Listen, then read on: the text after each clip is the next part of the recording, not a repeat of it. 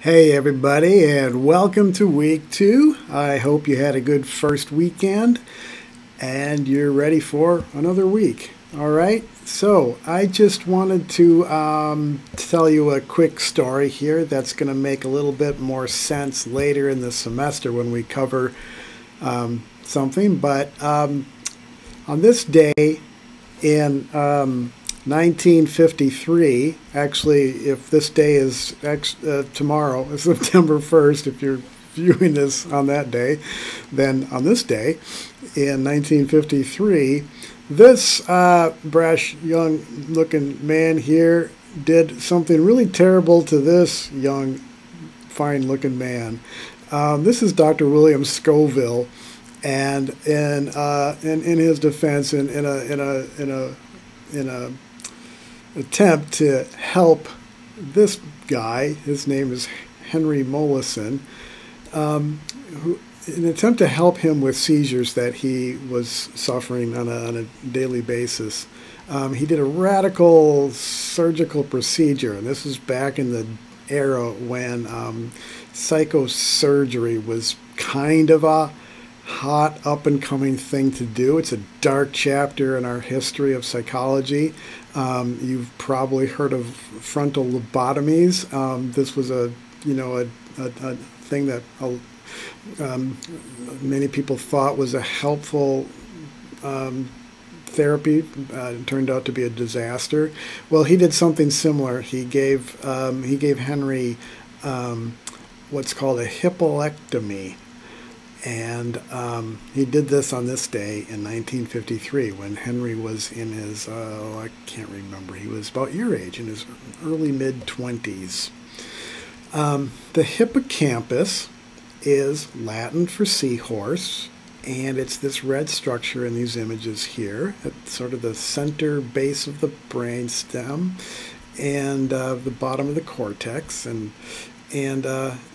it's Latin for seahorse because, as you can see here, when you kind of take it out, if you take it out and put it in just the right way, it looks like a seahorse. All right. Well, Scoville went in there and drilled a couple of, this is nasty, drilled a couple of holes in Henry's forehead and went in there with a little tiny, vacuum of sorts and slurped out a good portion of the hippocampus and some nearby tissue out of his brain. So, in a normal brain, these are the areas where it would be, and in Henry's brain, you can see that it is missing. This is an MRI taken of Henry while he was still alive in the 90s, I believe. Well, so what happened with this? You're about to see. So let me introduce to you something that we'll cover when we have a chapter on memory in more detail. But next week, when we cover the brain in more detail, some of this will also make have some relevancy there. So let me play this little video clip here to let so you know more about patient HM, who that was how we knew him while he was alive from 1953 until he died in about 12 years ago or so.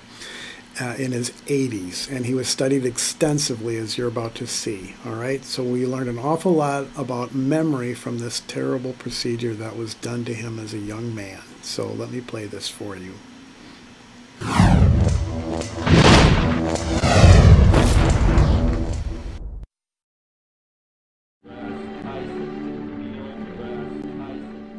Most of us hold in our minds memories of our lives so vivid that when we recall them, they seem real and indelible. They're an essential part of who we are. But as we explore the mechanics of the brain, we're starting to learn exactly what these memories are made of.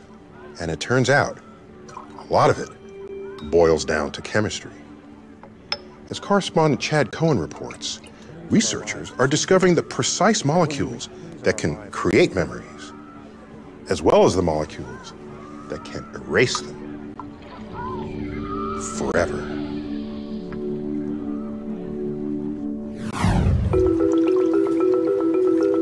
This is the brain that, more than any other in history, has allowed scientists to make sense of your brain. For 82 years, it resided in the head of a man named Henry Gustav Mollison, better known as HM. He was perhaps the most studied patient ever. And that didn't end when he died last year. With HM's permission, neuroanatomist Jacopo Amese went to work dissecting his brain into 3,000 slices. You can imagine the brain being like a book, and our tissue slices are the pages of this book.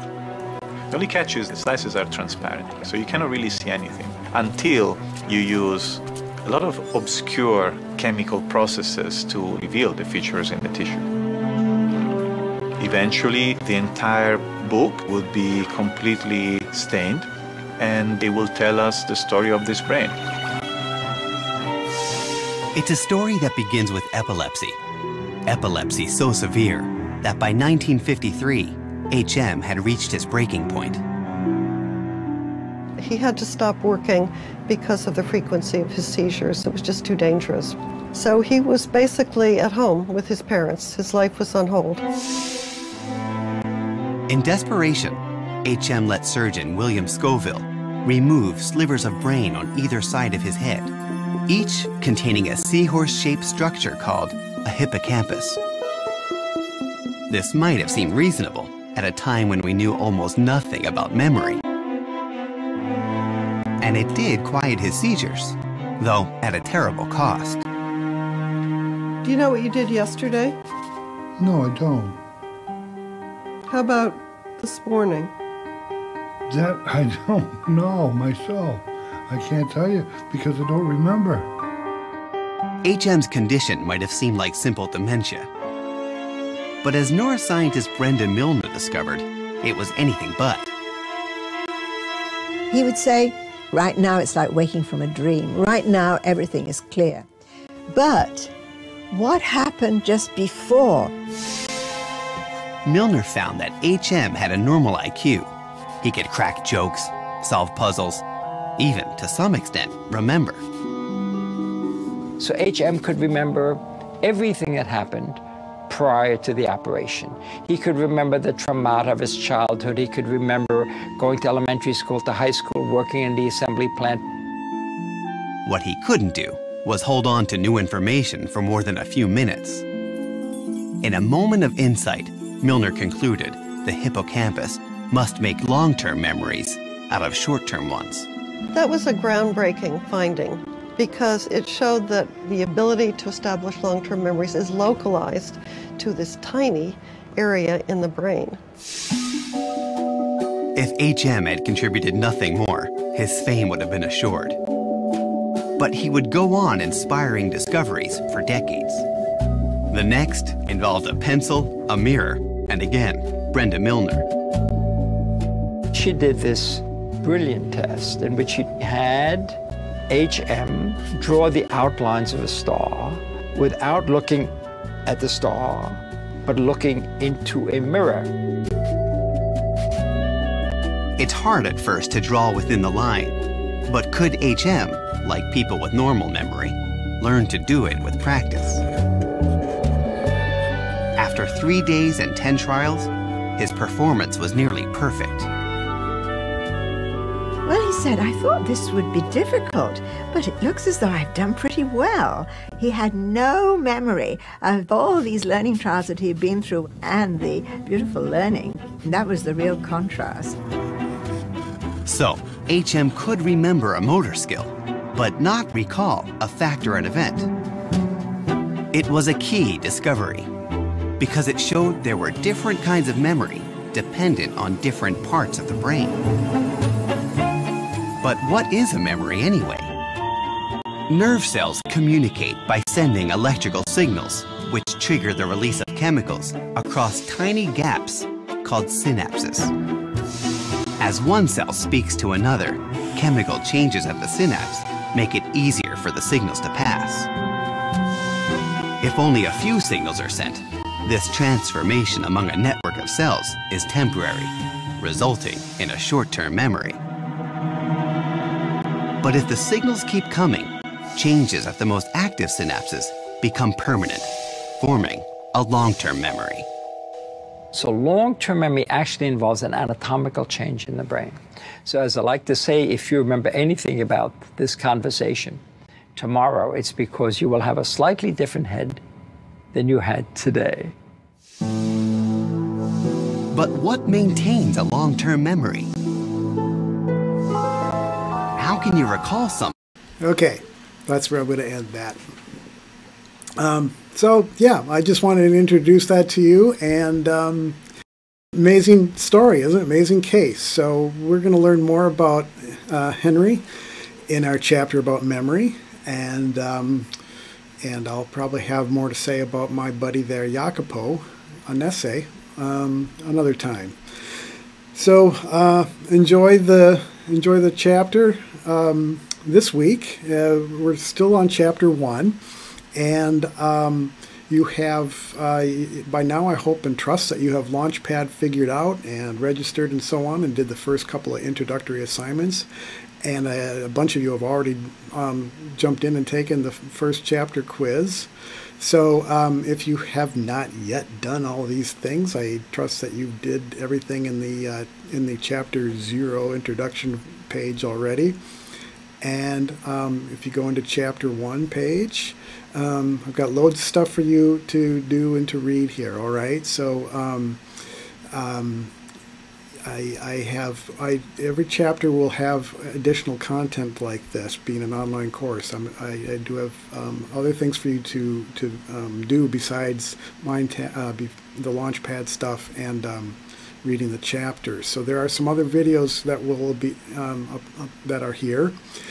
And I think I know you're going to enjoy these. Some very fascinating stuff. So some chapters have more things to do than others, so plan accordingly. There's a pretty good amount of stuff I have for you to watch here.